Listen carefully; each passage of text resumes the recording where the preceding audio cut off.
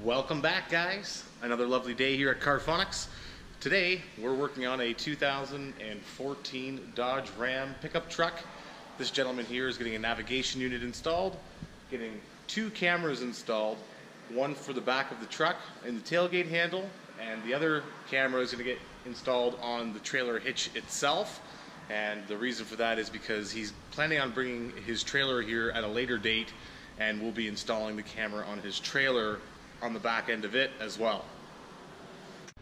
So here's what we're working with. We got a dash kit, which is a Metra piece here, Metra 9565 18B, and we'll go ahead and take you through the installation on that. We got an XSVI module. This truck is pretty basic. There are no steering wheel controls on it, so we'll just be using this as a data module and for our input outputs, meaning our reverse trigger, navigation outputs, and emergency brake. We've got a Kenwood DNX 693S along with a camera CMOS, Kenwood CMOS 230 camera going on the back of the trailer hitch for now. The camera itself is still in the box. That'll be getting put on the trailer. We've just got the harness here, which will be running to the back along with our tailgate handled camera here, and I'll go ahead and show you that. Here is our tailgate handled camera. It's really nice. This is from a company called Rostra Precision Controls. Really nice camera, and has some really nice DIN connectors here with spin on waterproof connectors. Super nice. Their cabling is all super nice as well. So we'll be going ahead and running this from the front to the back along with our other cable for our trailer connector there. This customer has decided to spend the money where it is needed, and that is on quality cameras. Oftentimes you'll get cameras from online like eBay or a source like Amazon, and it may seem like a fantastic deal at $20 for a camera, but in car audio world and in camera world, you really get what you pay for. So invest your money wisely on cameras, because when we're installing this, we like to do it just one time. I hate having to take out a camera for warranty issues. You guys have seen that on previous videos, how upsetting that is, because we do spend so much time installing this stuff. So purchase quality cameras and you won't have to run into that issue, more or less. Alright, so with any camera installation, what I generally like to do is loom up all the wiring that goes from the front to the back of the vehicle. And in this case, because we're doing two cameras, I kind of just like to loom everything, create a nice connector bundle at the head unit here, and then run it all the way along and just test fit everything here. Got our connector back here, which we'll end up putting a 4-pin trailer connector on instead of using these connectors here. We'll end up using some WeatherPack 4-pin trailer connectors for the connector that goes to the trailer side, and then we just loomed up the wiring here that goes to the tailgate. So I'm gonna go ahead now and start taking apart the tailgate of the truck and get things situated here. That way we can start to that's a really nice tailgate latch from Lear. Anyhow, so we're gonna go ahead and start removing all this and getting the camera itself installed into the tailgate. All right, so hopefully we're getting the shot here. There's a bunch of screws in the back of the tailgate here.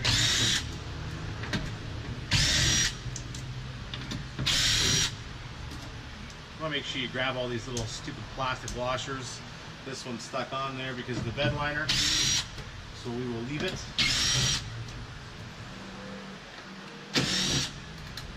That one's also stuck, and as is that one. So we'll leave all those, bunch of screws there, and then this panel will pop off like so.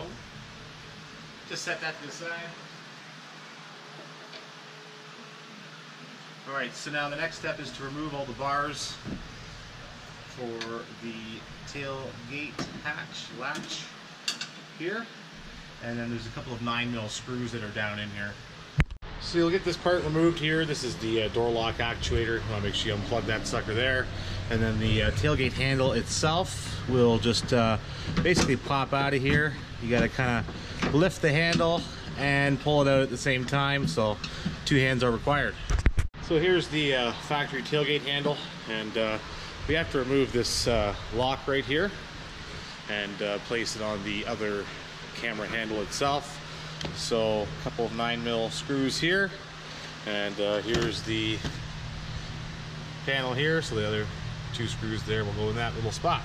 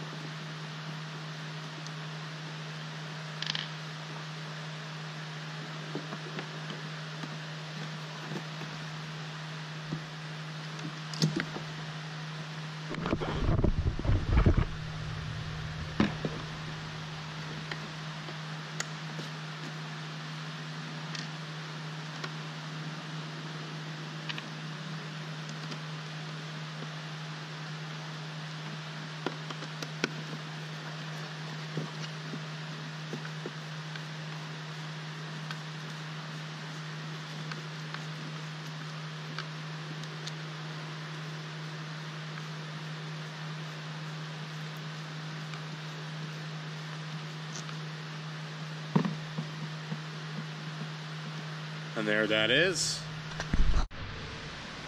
Alright, so we can go ahead now and reinstall the camera into the tailgate. First by passing the cord through.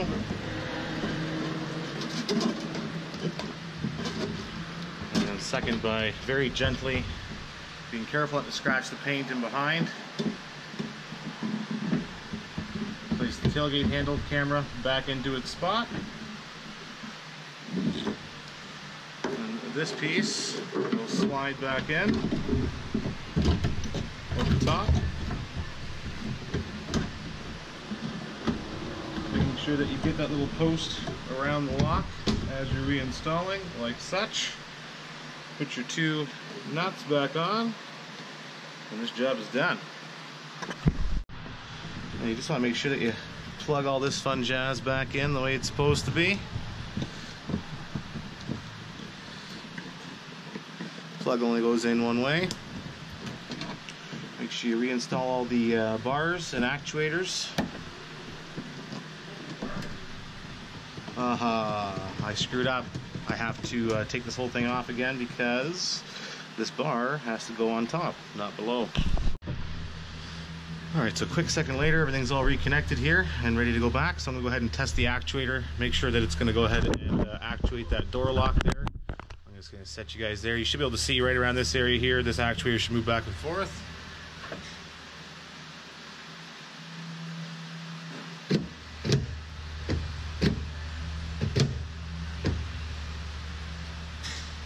Alright, everything's working just the way it should be, and we're going to go ahead now and start running this cable from the tailgate into the chassis of the vehicle. Alright, so we've got the cable ran, everything all hooked up here. We tested the lock, and we got the cable ran through the tailgate and up to this point here. As you can see, I've loomed the wire here just for extra protection down the line. The customer does have the ability to unplug and unscrew this connector here if he decides to remove the tailgate. So we can go ahead now and replace this panel and move on.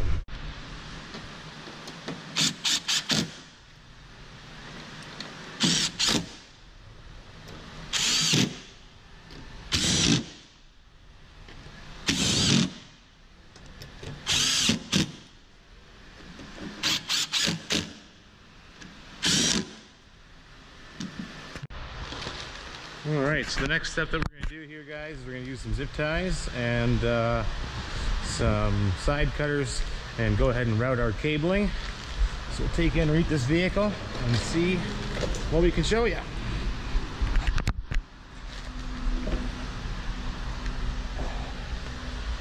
Okay, so over here, not sure if you guys can see that or not, got our cable right here.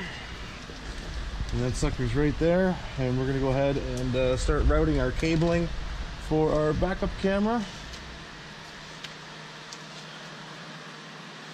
This bad boy can get plugged in, and we'll end up routing this somewhere along the frame rail, kind of like the factory would, and that way, you know, it's not going to get in the way of any moving parts underneath of the vehicle. This can get bunched up as well. There's actually a bunch of extra cabling here that we're going to have to kind of loom up and bundle up here nicely for the customer.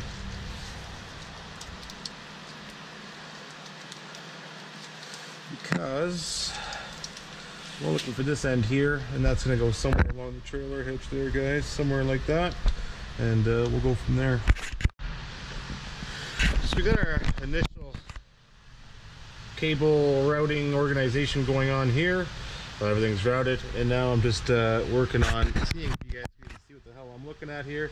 Routing this along the frame rail, along the factory wiring.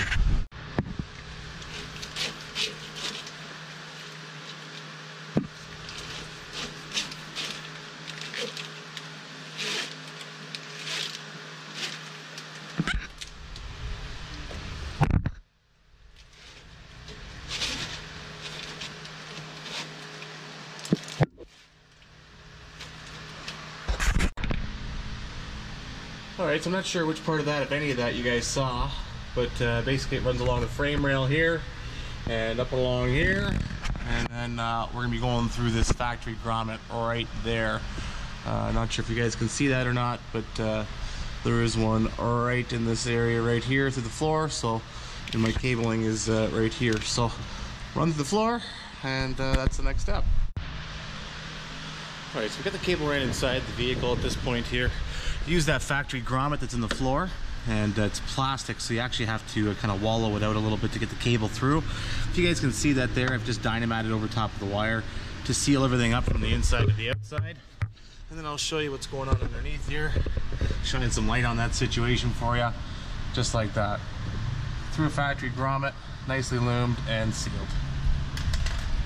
Okay, so the next step in the process here for me before I just start disassembling the dash is to go ahead and prep our harness, dash kit, radio into the dash kit, get our antenna adapter all ready to go.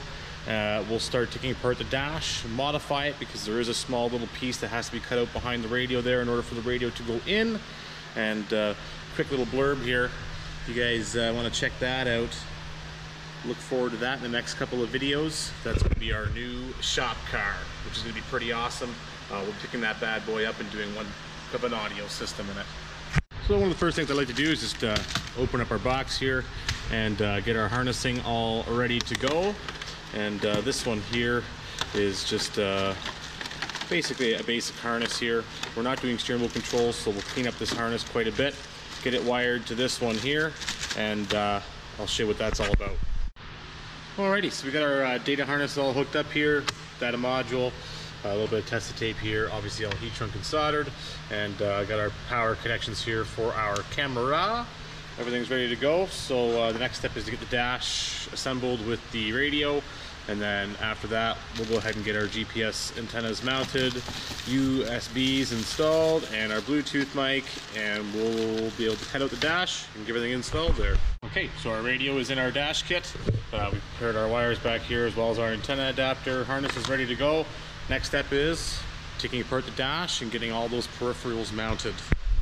First step in removing the dash of this bad boy, there's a couple of little torque screws underneath this panel here. This just comes out like that. And then you can take your screwdriver, get her in there, and start removing those screws.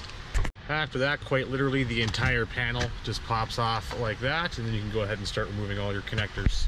And after that whole panel's been removed, all your connectors have been released, you can go ahead and set that in the back seat. Just be real careful with that. And then we got a bunch of 7mm screws here that will remove the radio.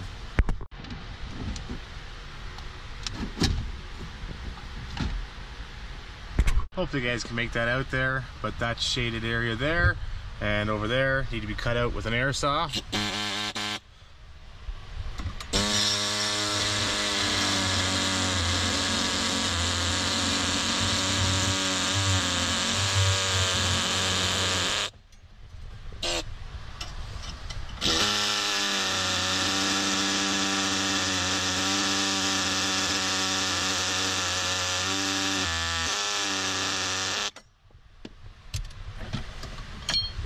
Done.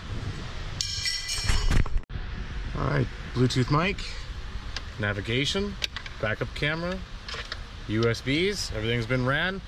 Go ahead and ready to plug this radio in and give her all a whirl. Alright, so we got our keys here. Gonna go ahead and try this out.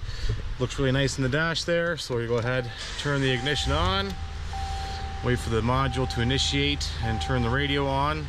Should take somewhere between, you know, 5 to 10 seconds there. And once the CAN bus module starts speaking to the radio, it should turn on.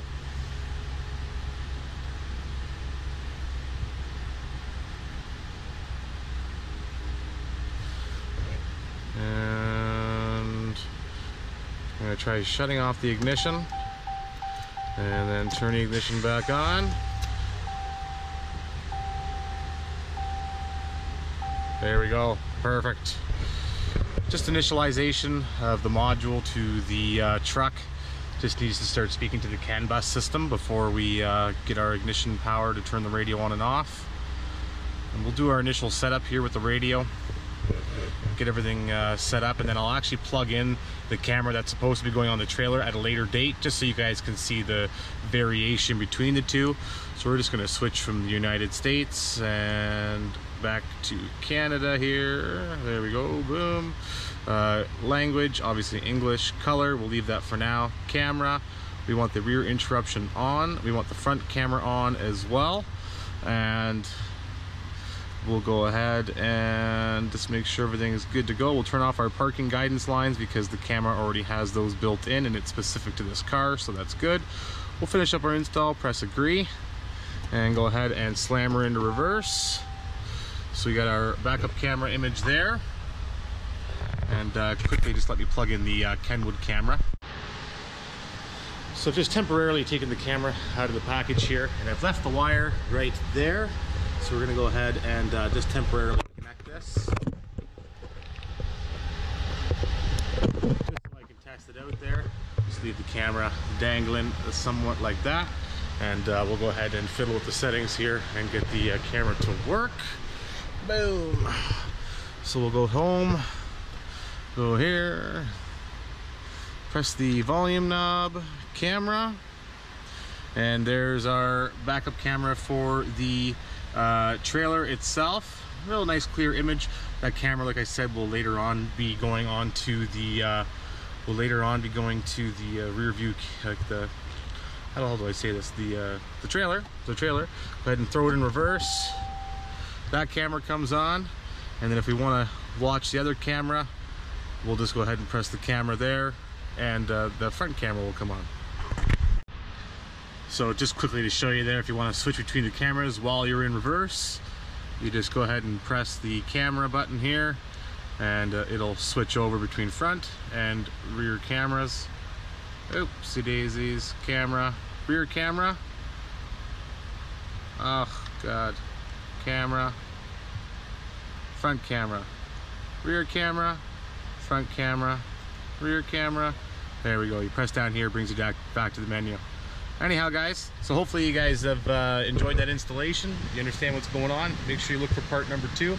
And if you haven't checked out any of the videos from last week or this week, make sure you check those out along the description bar here or in the video description. Make sure you hit that subscribe button, and we'll catch you soon. Keep that Philly on a drilly, boys.